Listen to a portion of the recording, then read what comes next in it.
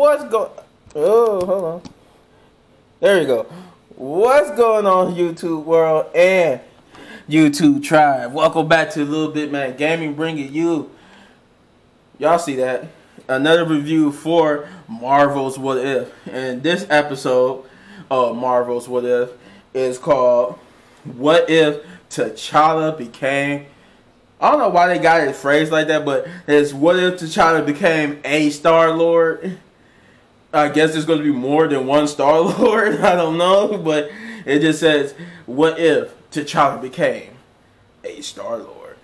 Just want to say thank you for everybody joining me. Let's get into it. The synopsis reads, the rough and tumble space pirates, known as the Ravengers, the T'Challa instead of Peter Quill.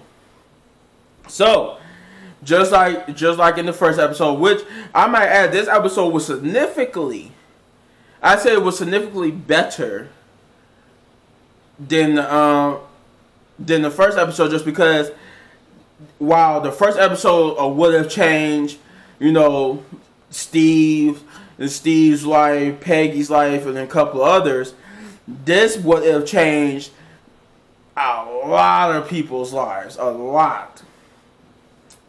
And that's one of the cool things I won't spoil to you, is that just this one change changed everybody's life.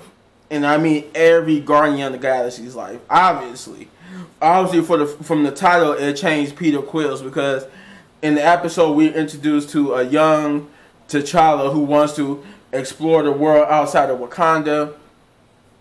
You got King T'Chaka telling T'Challa that, you know, the world outside is cruel and unforgiving, that it's nothing to explore, and that they had to keep themselves closed off, to keep themselves a secret. You know, the usual mumbo jumbo that you get from Wakanda, with the Wakandian royalties beforehand, about why they keep Wakanda closed off. So T'Challa, who was out exploring and having fun with, you know, throwing the spear, he accidentally runs into the fake barrier that surrounds Wakanda. So he ended up throwing his spear through it. He put his hand through it, you know, curious. He goes straight through it and ends up outside the barrier, to where the Ravager spaceship then soon flies over his head and takes him. And oddly, and this story, just like how in the first one where they show what the decision was that led to the deviation from what we know in the movie, this deviation was made because somebody delegated. I guess this is really supposed to be this what if, you know, T'Challa becoming Star-Lord is basically supposed to be the first movie. I think, yeah, it's supposed to be the first movie in the Guardians of the Galaxy. So this is supposed to be about the Guardians of the Galaxy, but the what if it was T'Challa instead of Star-Lord. So this episode retells the Guardians of the Galaxy 1 movie, Volume 1, with T'Challa as Star-Lord, and you see how drastically him being Star-Lord changed everything. Where you got everybody from Guardians of the Galaxy is back voicing their characters. You got the dude who played Yondu. I forgot his name. I think it was up here. I forgot his name who played Yondu, but you got Michael. His name is Michael Rooker. He played Yondu. You got you got my one boy back who when Star-Lord was like, I'm Star-Lord, man. He was like, who? He was like, what's his name? I think I don't want to butcher it, but I think it's Digimon. I think that's how you say it. But yeah, he even comes back, but you know his character is different. Instead of being the person who don't know who Star-Lord is, they switch it around. This time he know who Star-Lord is, because T'Challa Star-Lord has basically made a name for himself. I guess in this version, T'Challa Star-Lord has become somewhat of Robin Hood. We even learned that Yondu was taught, about Robin Hood. But he butchers Robin Hood. He do get the Robin part right, but I think instead of saying Robin Hood, he say Robin something else. T'Challa is like Robin Hood. But yeah, this Star-Lord has become, this Star-Lord has, T'Challa Star-Lord, and rest in peace to Chadwick Boseman. I forgot to mention that too. This is, I think, this is the last time for the Mr. Chadwick got to be T'Challa, aka Black Panther. He was, I think this was one of the final roles he did before his untimely passing. So, just want to throw that out there. This is, because I want to throw that out there because when I first seen like the little trailer for this, and they revealed that they're gonna have a what if involving T'Challa, I didn't know that he actually got the chance to voice T'Challa again before his passing. So Chadwick Boseman did return to voice T'Challa in the what if, and I think he's gonna still be voicing him in the later on episodes too. I think he was able to actually do the whole show as the voice of T'Challa. But yeah, so we found out that T'Challa Star-Lord has basically changed everybody's life. From Nubula to Thanos to Drax, everybody's lives is different now. Even the collectors. And you learn the journey of this what if is learning what is different now, who is different. Why is certain people that was evil, hell bent on genocide is now a guardian, and that's kind of a spoiler right there because you know who I'm getting at. There's only one character who was hell bent on genocide in the Marvel Cinematic Universe, and he's not. And I kind of just spoiled how T'Challa being Star-Lord changed his life. It changed like I said, Nubula, Karen, she's back as Nubula. Everybody's back. You see everybody's lives is different. I think the only people you don't see is Rocket and Groot. I could be wrong. Got to go back and look at it, but I'm pretty sure Rocket and Groot and Gamora was in this episode. But we do know we will be seeing Gamora later on in the What If storyline. So we will be seeing Gamora. But yeah, T'Challa basically changed everything, and it changed the whole story. The story of Guardians of the Galaxy Volume 1, it didn't, unlike the movie where it was about Peter Quill, meeting the rest of the Guardians and forming the Guardians of the Galaxy. And the what if, the Guardians of the Galaxy are already formed, already got his team members, and basically what they do, he changed what they are in the movie. In the movies, they was all about they did steal, but they stole for people. They just stole for bad people to give to bad people or something like that. But like I said, in this one, they like Robin Hood. They steal from the rich to give to the poor, and they plan to steal something from the collector. But like I said, roles are reversed here.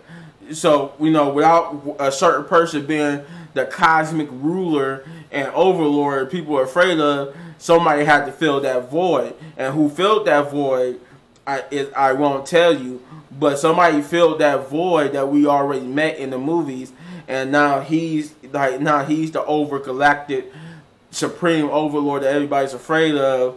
And things are different. We even get a little camo again from Howard the Duck, but in a bigger camo-like role.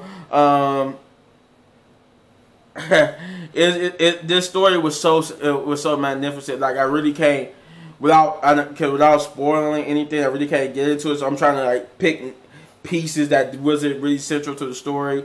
You did get to see the Wakandian spaceship, and how basically the Guardians is not the only people who got changed because of T'Challa being taken. The history of Black Panther in the Marvel Cinematic Universe is drastically different now too, because certain people who were dead by the time Black Panther started are not dead anymore. And we also know that Killmonger, like I said with Gamora, and then we also know that Killmonger gonna be making an appearance in the What If involving Tony Stark. So it's like all this stuff is starting to play out. We're starting to see like this other cinematic universe being formed.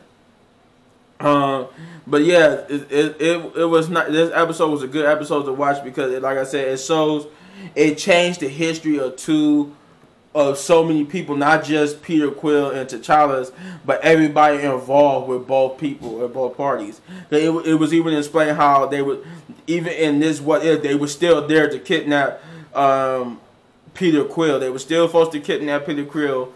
But like I said, what changed was that who they kidnapped. Thanks to somebody making a decision to delegate versus doing it themselves like they did in the regular movie. They delegated, and now that became the mistake that changed the course of time and the flow of time by now having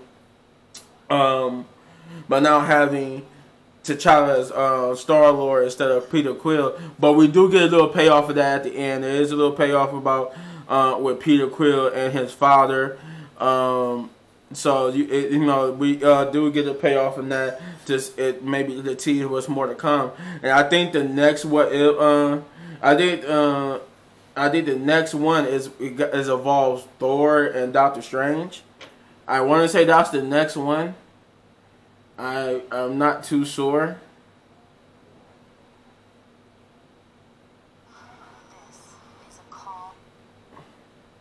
I think I want to say it involves Thor and Doctor Strange. I don't know, but yeah, I think the next one. I was trying to see what was the next episode.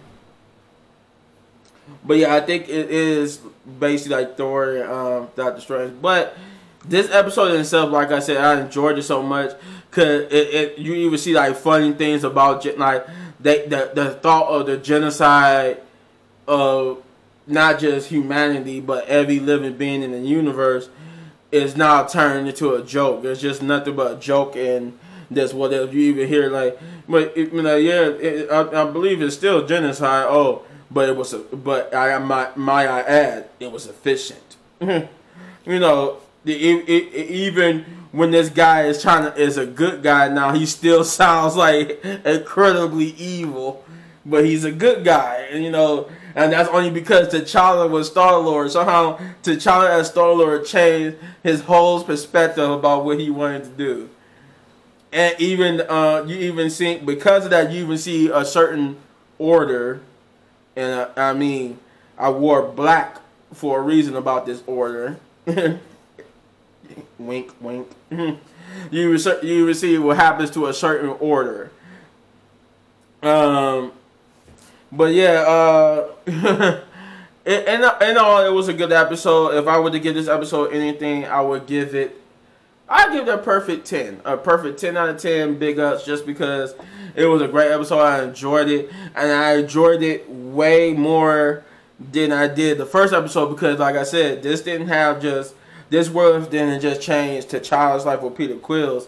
It changed the entire cinematic universe in its entirety now. Because now, who was the big bad for all the leading up to the Avengers Infinity War is now, everything was different. Everything switched around. So there's no telling of this What If of the Marvel Cinematic Universe who was the new big bad now. Who's going to be the new third and build up villain of the Avengers and all that type of stuff. Like it's great. I'm more interested than ever now to see what that's going to happen with that story. But that's all I got. That's all I got for this episode. For this episode review. I was about to say this episode like I was a TV show, but that's all I got for this episode review. If you enjoyed it, then hit this button right there in the upper right corner for all of my review videos from beginning to now. And if you truly enjoyed and you want to support the channel, then hit that like button, hit that subscribe button, and hit that notification button as well so you get notified when I drop videos. Do all those great things and hit any one of these videos for more of my amazing content, but don't go anywhere because I got one more review video for you for today.